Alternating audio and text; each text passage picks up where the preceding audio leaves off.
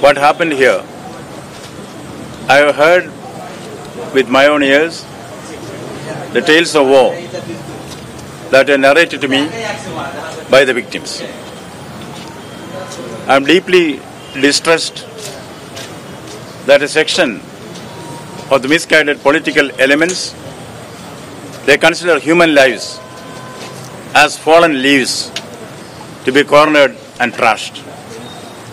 This is not an acceptable situation. The common man has got the right to exercise his franchise without fear or favor. I find a lack of confidence among them. Intimidation, strong arm tactics, flexing the muscles, these are all reported here. This is not acceptable. This goes against the basic tenet of democracy. Mobocracy seems to be taking over democracy. This does not bring credit to anyone down the line. As governor, I have a commitment. I have a commitment not only to the Constitution of India, but also to those who framed the Constitution. Who framed the Constitution? As the preamble states, we the people of India, hum log, we the people of India, give to ourselves this Constitution. Therefore, the governor, who is supposed to be the custodian of the Constitution, has to defend the rights of the common man. In Constitution, the right to life is guaranteed. The right to universal adult franchise is also guaranteed. Whenever there is an encroachment on any of these, I will certainly defend it with all my might, because the people want it, the Constitution wants it. I am a student of literature. To quote Shakespeare, as flies to the wanton boys, are we to the politicos, they kill us for their sport. This is Shakespeare. Unfortunately, at least in some pockets where I visited, I see the deterioration of democracy. I do not want to generalize on this. I have seen only 2-3 places for that.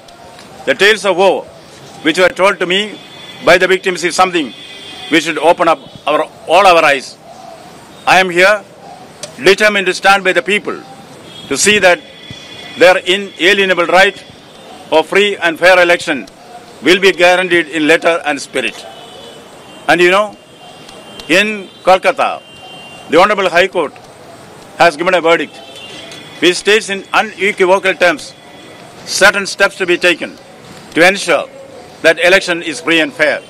Certainly we will do this. Atrocities, intimidation, violence will not be tolerated. As a man on the street says, chalbona, chalbona, hobena, hobena. That is going to be the approach towards vandalism, towards violence, which is marring the political ethos of the state.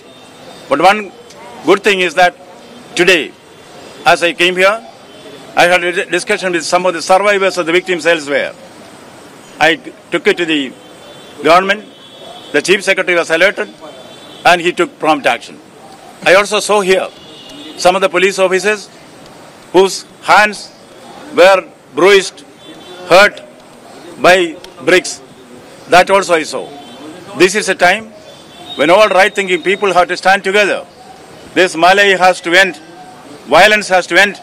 There should be free flow. This Bengal should become, as Rabindranath Tagore said, where the mind is without fear and the head is held high. For that, I stand committed.